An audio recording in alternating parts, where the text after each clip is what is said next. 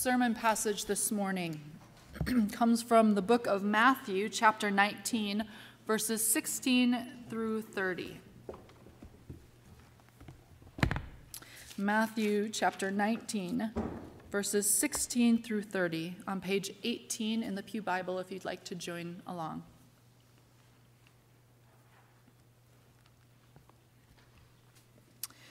Then someone came to him and said, "Teacher, what good deed must I do to have eternal life?" And Jesus said to him, "Why do you ask me about what is good? There's only one who is good. If you wish to enter into life, keep the commandments." He said to him, "Which ones?" And Jesus said, "You shall not murder, you shall not commit adultery, you shall not steal, you shall not bear false witness, honor your mother and father. Also, you shall love your neighbor as yourself." The young man said to him, "I have kept all these. What do I still lack?" And Jesus said to him, "If you wish to be perfect, go, sell your possessions and give the money to the poor, and you will have treasure in heaven. Then come, follow me." When the young man heard this word, he went away grieving, for he had many possessions. Then Jesus said to his disciples, "Truly, I tell you, it will be hard for a rich person to enter the kingdom of heaven. Again, I tell you, it is easier for a camel to go through the eye of a needle than for anyone who is rich to enter the kingdom of God." When the disciples heard this, they were greatly astounded and said, "Then who can be saved?" But Jesus looked at them and said, "For mortals it is impossible, but for God all things are possible." Then Peter said in reply, "Look, we have left everything and followed you. What then will we have?" And Jesus said to them, "Truly, I tell you, at the renewal of all things, when the Son of Man is seated on the throne of his glory, you who have followed me will also sit on 12 thrones, judging the 12 tribes of Israel. And everyone who has left houses or brothers or sisters or father or mother or children or fields for my name's sake will receive 100-fold and will inherit eternal life. But many who are first will be last, and the last will be first." This is the word of the Lord. Let us pray. Holy God, we thank you that your ancient words are ever true, and that they are no longer just in the past, but they are present and alive today with us, changing us. Lord, help us to come with open hearts so that we let your words impart on us. In your name we pray.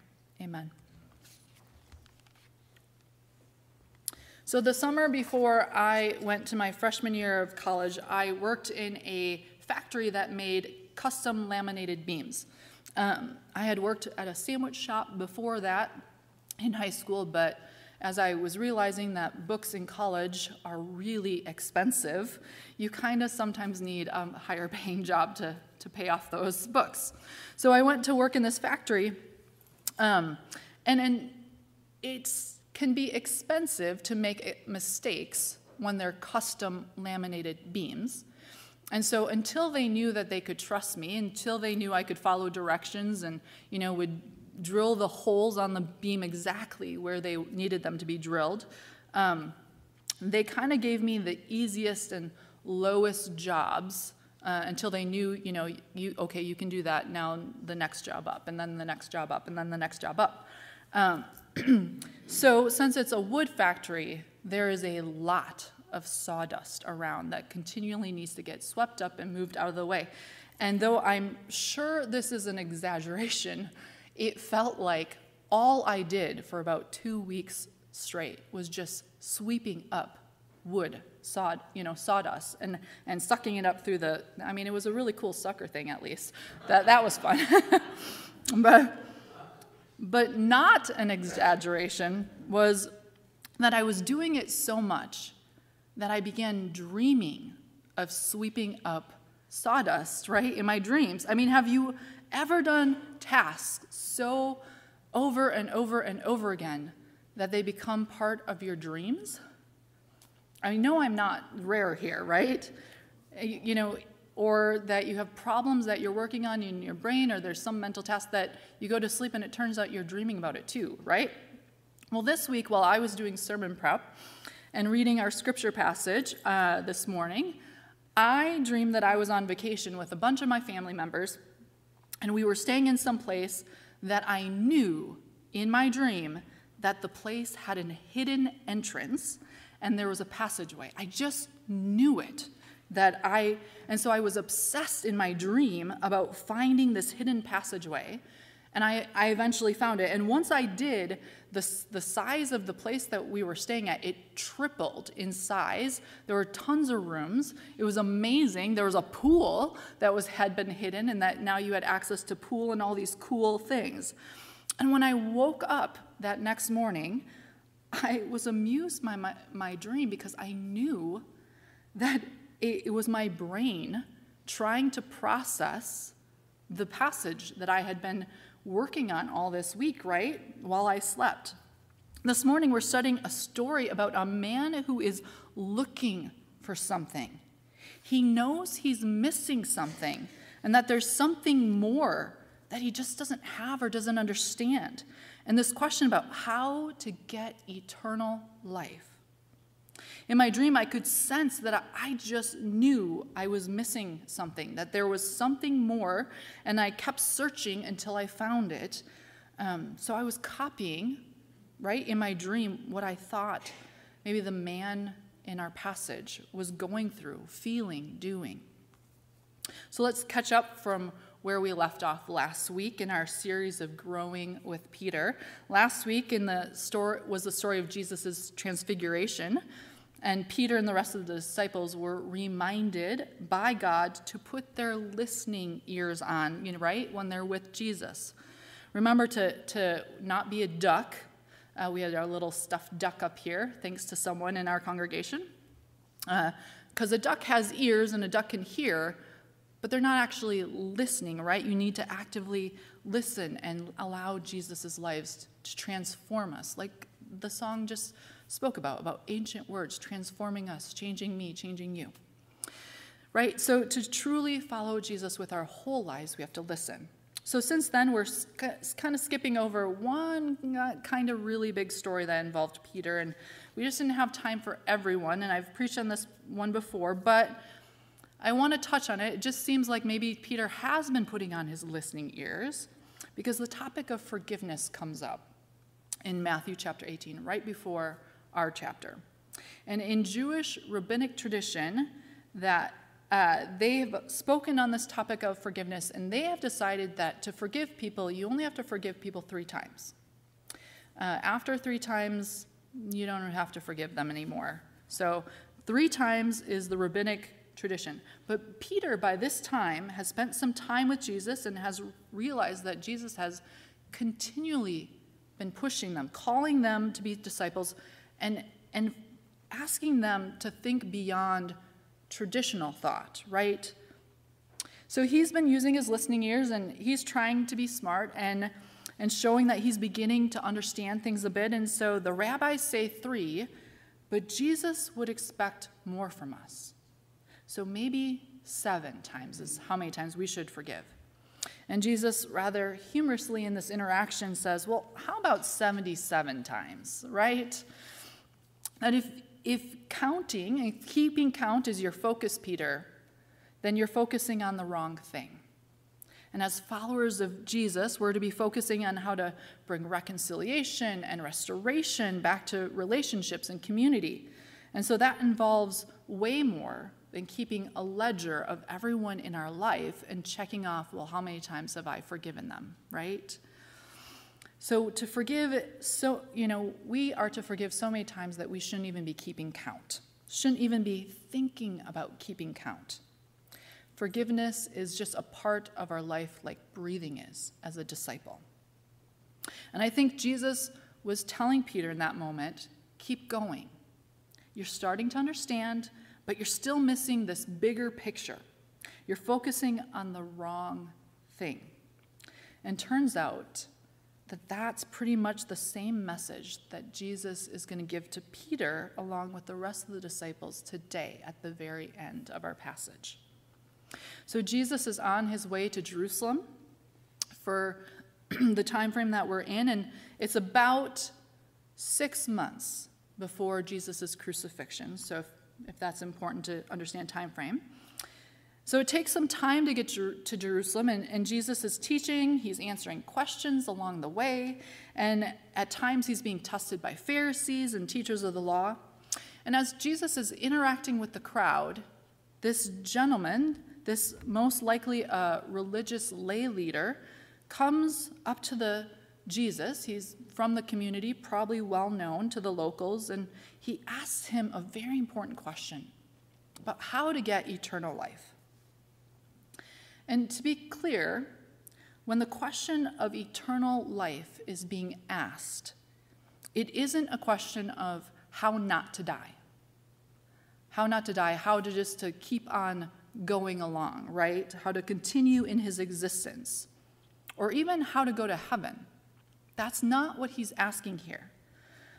N.T. Wright, he's a New Testament scholar, he explains that at this point, Jews kind of had a two-period kind of history. The now, what you're living in, everything that's going on, but then there was an age to come, a time when God would come and everything that was wrong would be set right. God would come, save Israel, and lead a kingdom of justice and of peace, when there would be new life, right? God would reign, and death and decay and evil would be gone. And so the man is asking, how can I make sure that I'm saved for that? How, that age to come, how can I be a part of God's kingdom when it's all made right? That's what he's asking, not just immortality here. So Jesus gives the answer that he gives often when people ask this question of him. He goes, you have to follow God's commandments, right? If you want to enter life, Jesus says to the man, keep the commandments. Okay, but which ones? Let's be specific here. What's the most important one? The man wants to know, because the rules that had been created to help people follow the law of God that was handed on, through Moses, it was immense. There were tons of rules. And so, help me focus, Jesus. Which ones are you talking about that are the most important?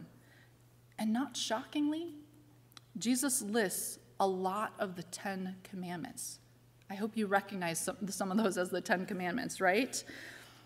Because as his answer, they for sure were seen as the most important, non-negotiables at that time. So if you look at the ones that Jesus names, it's interesting to look at the ones that he lists and the ones that he leaves out. Don't murder, don't commit adultery, don't steal, don't give false testimony, honor your parents. And then he adds this second of the greatest commandments, right? Love your neighbor as yourself. Everything that Jesus lists are community-based commandments. How do we live with one another? How are we in relationship with one another? How do we treat each other? Yes, says the man, I follow all of those. But I still am missing something. I sense it. What am I lacking? What am I missing? Well, if you want to follow me, if you want to be complete in your discipleship, Jesus says, then sell your possessions, give to the poor, and follow me. Jesus points to the heart of the issue. And without listing them, the theme of the rest of the 10 commandments that he didn't name, but the summary of which is the greatest commandment, basically, to love your Lord your God with all your heart, your mind, your soul, and your strength. That's what Jesus is calling attention to here. After hearing Jesus' response, we read that the young man, he walks away. And he's sad because he has great wealth. The truth is, he probably didn't have a really hard time living with those community-based commandments. Most likely, he even gave to the poor. Living generously was part of Jewish custom life. It was encouraged. He was rich. So these were, in general, were not hard commandments for him to follow, the community ones. He didn't need to steal. He didn't need to murder. He doesn't need to lie. He could love his neighbor, help out periodically. He was checking off all those boxes. But Jesus' answer to the young man was not about checking off boxes. It was about getting right down to the heart of the matter. Jesus was challenging the man to really see who was ruling him, what was controlling him, what did he love most, what or who was his God, money or God? I don't know if any of you have done this, but I've seen this in TV as a joke, or I'm sure kids have done this too. Maybe some of you have. I probably have done it in my past, but you know, sometimes there's something you see and you put your hand in and you try to grab it. It's a tight spot, you wiggle in, and then you grab it, but then you can't get your hand out. Because once you get it into that tight spot and expand to grip, it won't come out, right? It's stuck. And so there's no way to get it out or to even get your hand back anymore unless you let go. And this young man was not willing to let go. That's the issue that was going on. He wasn't willing to let go. His wealth had become his identity, his purpose in life, his God. And before I go on, I want to say that this passage is absolutely about money and possessions. That Jesus is quite confrontational in his teaching about money and wealth and how dangerous they are, because they trick us into thinking that we don't need God. Money provides false security and safety and power, and they provide so that we don't have to be as anxious in this world. But I don't think for us that this passage is only about money. It's about money, but it's not only about money. It might be one of the dangerous things that keep people from worshiping God, but we'd be naive if we thought it was the only thing that kept people from worshiping God, right? No matter who we are, we all have something that tries to take over as priority in our lives. This passage is really asking us, where are we getting our identity from? Is it from wealth? Is it from possessions? Is it from our family and our friends? Is it from our ability to play sports? Is it from our success at school? Is it from our military service? Is it from our careers? Is it from our academic degrees? Is it from our political positions? Or is it from our popularity? Or is it from God?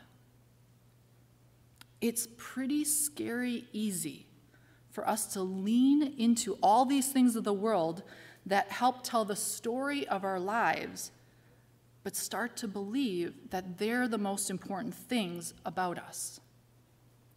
The question about what's the most important thing in our lives, what we can't live without, starts to get answered with all these earthly things instead of our identity as children of God.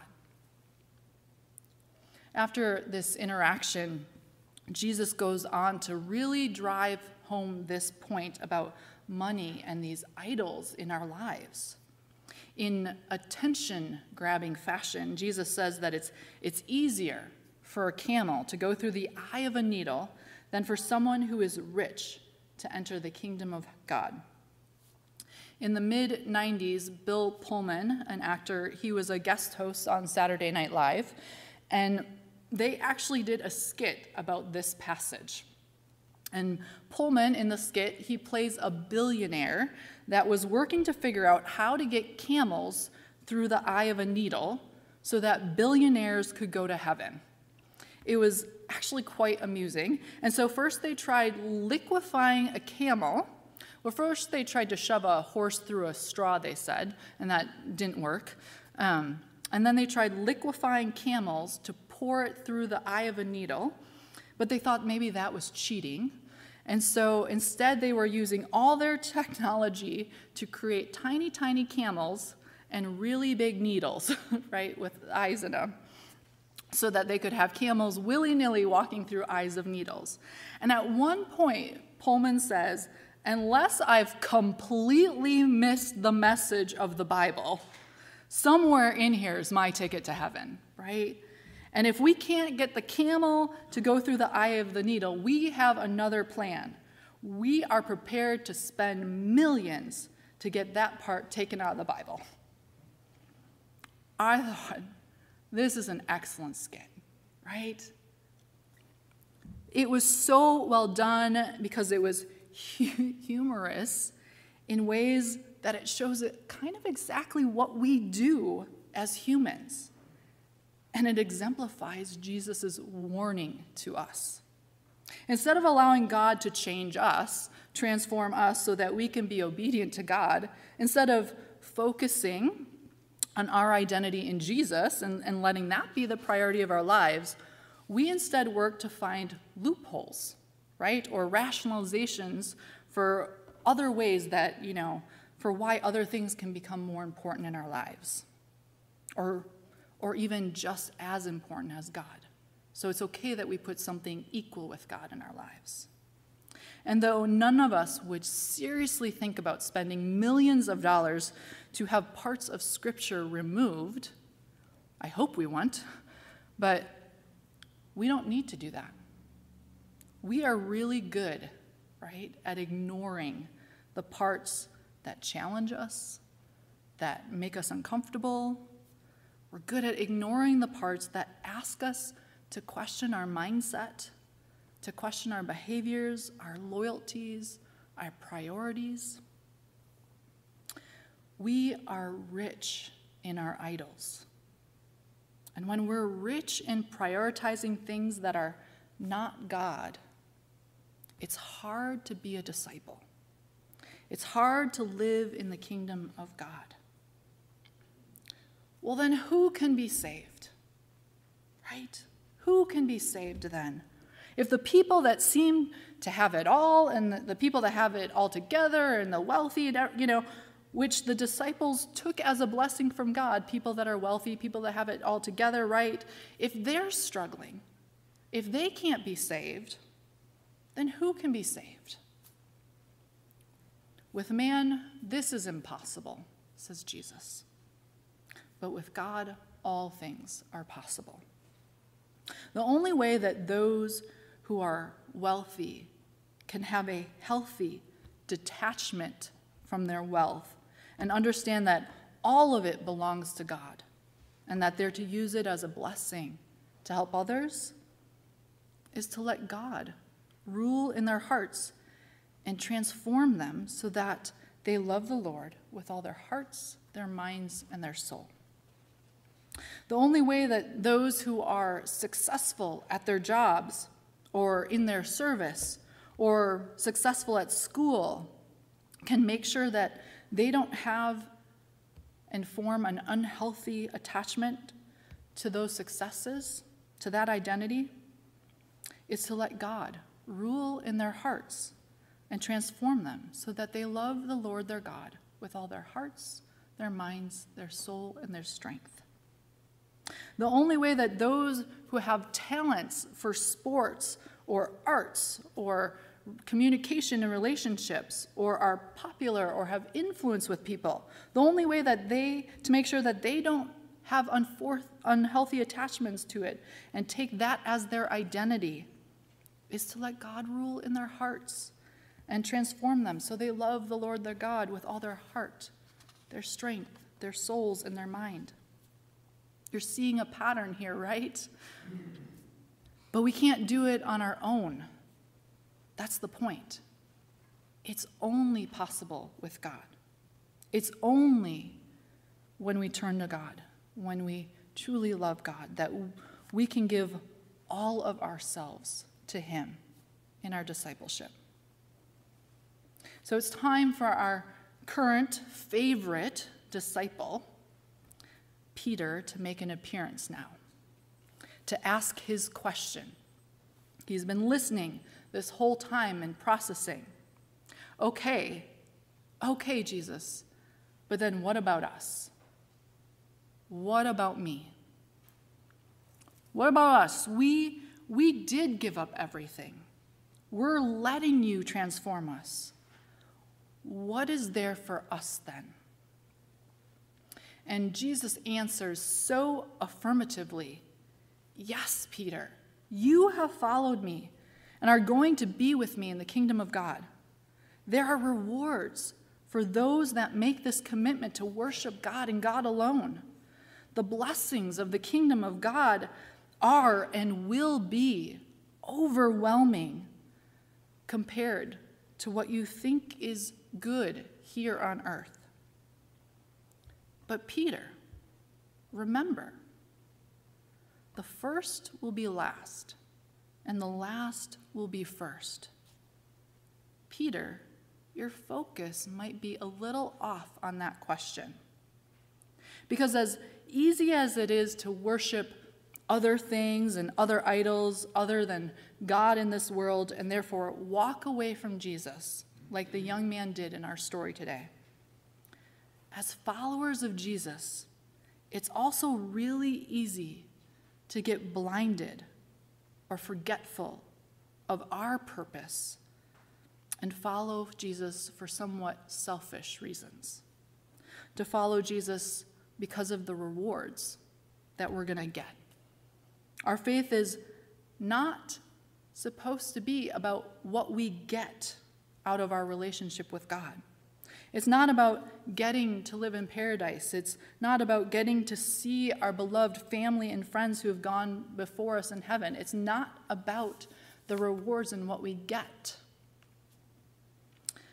Our faith in God is about God and God alone. Being with the one who created us, the one who wants us, the one who loved us so much that he wouldn't leave us to fend for ourselves alone and try to fix the brokenness and hurt and evil in this world all by ourselves, because we couldn't do it. But instead, he went to the cross to die so that we might fully live with him. Though our whole life is one of discipleship and doing the work to stay focused on God, but we know, if we're honest as humans, we get distracted, right? We stray. We're tempted to add things to our faith, things that are not of God. And that's why it's so vital that we have these seasons like Lent and Advent that specifically call us back to God, that remind us that we need to get back to our basics of our faith, that it's just about us and God. It's why we do extreme measures at times as pastors, and we clear out the entire, front area and remind us it's about God. It's about the cross. It's about Scripture. It's about the presence of the Holy Spirit. It's about God and us and our relationship. That's our focus of our Christian life. And instead of asking, what about me, God? Like Peter, what do we get out of this, God? What do I get?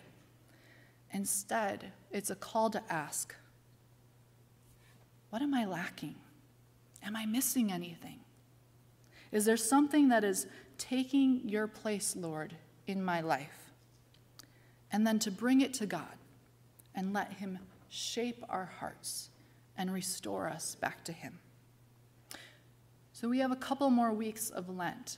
And so as we continue in this season of Lent, as we journey to the cross with Jesus, may Christ be our focus, and may we give all of ourselves to God so that he can shape us, restore us, and bring us back to him. Let us pray. Thank you, God, for who you are, that you are compassionate and gracious, slow to anger, abounding in love and faithfulness and forgiveness. God, you know far greater than us the temptations and the distractions of this world that try to call us away from you or try to take your place. Even parts of the goodness of your kingdom can become a misplaced idol over our restored relationship with you. Call us again back to you, Lord. May we be filled with your goodness and lost in your love. May we open our hearts to you to be transformed and love you with all our hearts, minds, souls, and strength. Receive now the offering of our lives, our time and our labor, and feed us with your grace, we pray. And we pray this along with the prayer that you taught your disciples. Our Father, who art in heaven, hallowed be thy name. Thy kingdom come, thy will be done, on earth as it is in heaven. Give us this day your daily bread, and forgive us our sins, as we forgive those who sin against us. And lead us not into temptation, but deliver us from evil. For thine is the kingdom, and the power, and the glory forever. Amen.